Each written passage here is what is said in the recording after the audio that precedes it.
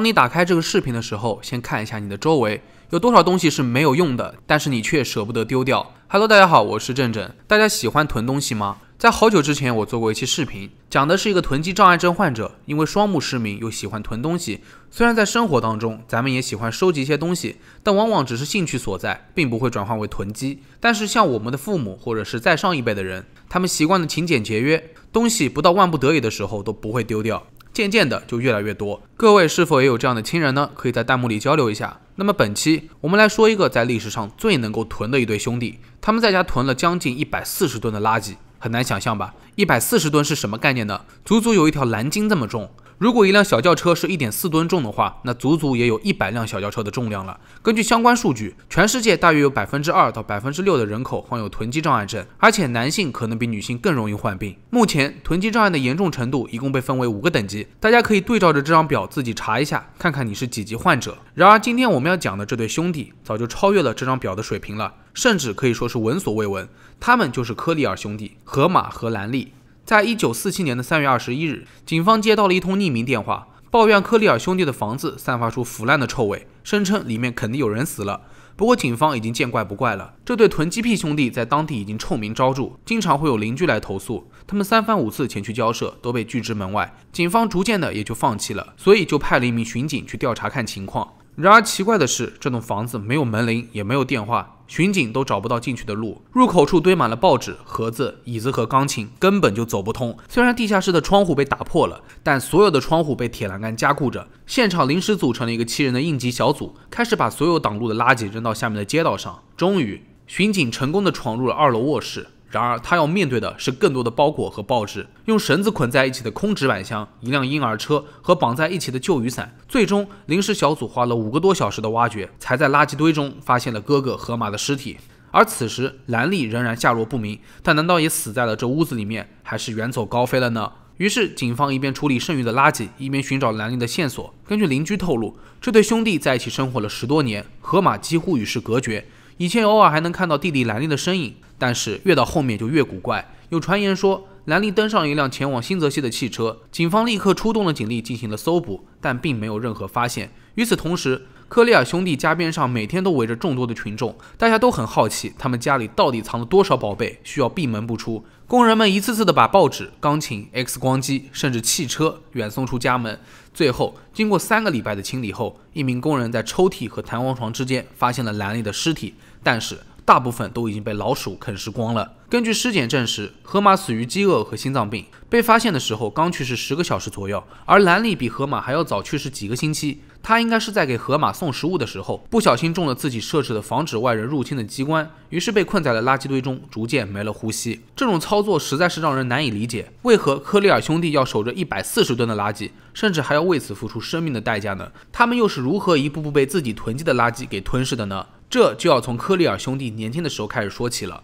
兄弟俩出生于19世纪80年代，父亲是一位医生，母亲是歌剧歌手，受人尊敬，家庭条件很富足。兄弟俩都曾就读于哥伦比亚大学，河马在那里获得了海事法学位，而兰利在那里学习工程和化学，同时他又是一位多才多艺的钢琴家。在1909年的时候，全家搬到了哈莱姆区第5大道2078号。当地人都知道他们的父亲性格古怪，经常划着独木舟去医院上班，下班后又将独木舟带回家中。随着年龄的增长，兄弟俩也和父亲越来越像。在1919年的时候，父母分居，父亲搬走了，留下了兄弟俩和母亲继续居住在第5大道的公寓里面。在1923年的时候，父亲去世了，留下了许多遗产，其中科里尔兄弟就把所有的医疗器械和书籍都搬回了家中。6年之后，母亲也去世了，所有的遗产又留给了他们。在接下来的4年里面，兄弟俩还算一切正常，他们正常的与他人交往。兰利虽然是个工程师，但更愿意把时间花在音乐上，演奏之余还负责买卖钢琴，而河马则继续从事法律工作。他还买下了家对面的一处房产，试图打造成公寓楼。在1933年的时候，河马因眼后出血而导致了失明，这严重打乱了他们的正常生活。兰利辞去了工作，开始专心照顾哥哥，从此两人也就慢慢的淡出了社交。随着时间的推移，科里尔兄弟开始害怕附近发生的变化。当时社会经济大萧条，大量非裔美国人涌入他们的社区，这让他们感到很不安。科里尔兄弟越隐居，邻居们对他们的怪癖就越感兴趣，流言也就越来越离谱。人们纷纷猜测他们家中拥有大量的金银财宝，所以不敢离开家。为此，调皮的孩子们路过附近，都会向他们的窗户扔石头。兰利很恼火，就用木板将所有的窗户都封闭了起来，与世隔绝。就这样，科里尔兄弟蜷缩在了黑暗的世界当中，慢慢陷入了疯狂。然而，关于河马的疾病，兄弟俩依然不打算去寻找医生的帮助。兰利翻阅了父亲留下的医疗书籍，制定了一个饮食计划，每个星期要吃100个橙子、黑面包和花生酱。他认为只要认真的实施这一计划，就可以恢复视力。为了让哥哥解闷，兰利还会为他阅读文学作品，弹奏古典钢琴。不仅如此，他囤积了数千份报纸，捆绑在一起，为了等河马恢复视力后能够及时了解社会新闻。但是河马的身体非但没有好转，还逐渐患上了风湿病，这简直是另外一场灾难。到后来，河马几乎完全瘫痪了，整日卧床不起。但即使是这样，他们也依然拒绝任何形式的医疗帮助。虽然没有了收入来源，但是好歹还有父母留下的遗产。但是科里尔兄弟就是不出门，所以就直接放弃了支付水电煤气费。很快，这些社会资源就被强制停掉了。不过这根本难不倒他们。兰利是一个技术娴熟的工程师，他花了大量的时间在各项发明上面，比如将一部福特 T 型车改成了发电装置，并使用了一个小型煤油加热器为房子提供温暖。至于水，兰利则半夜偷偷的去当地公园里面的水泵里取水。由于缺乏社交，兰利的心理健康开始严重恶化。白天他绝不离开房子半步，午夜过后他会冒险走出家门，步行树荫里去寻找食物，然后在回家的路上捡各种垃圾，包括生锈的自行车和马车，用过的瓶瓶罐罐。他不停地囤积大量未使用的物品、书籍和衣物。就这样，房子一点点地被填满。很快，整个社区都知道了科里尔兄弟的囤积怪癖，为此还成为了盗贼的目标。兰利更加警觉了，他建造了大量复杂的诱杀装置，来阻止潜在的小偷。当发现有邻居在偷看他们家的时候，兰利直接花了$7500买下了他们的房子，换算到现在也大约要$12万。他不允许任何人看到失明的河马，更不要说与他交谈了。在1941年的时候，家里发生了一场小火灾，消防员赶到现场，但兰利还是极力地阻止他们看到河马。在这之前，兰利可是一个非常有礼貌的绅士，他举止得体，又会弹琴，很受人欢迎。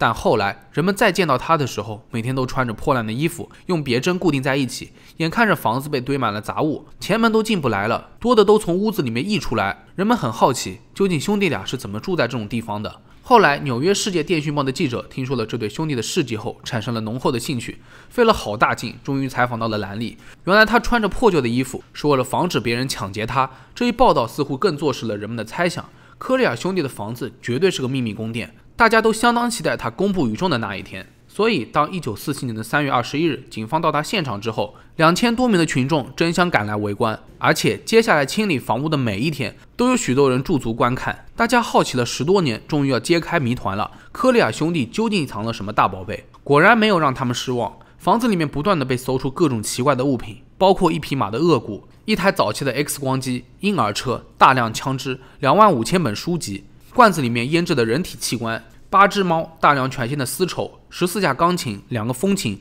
以及无数的报纸和杂志。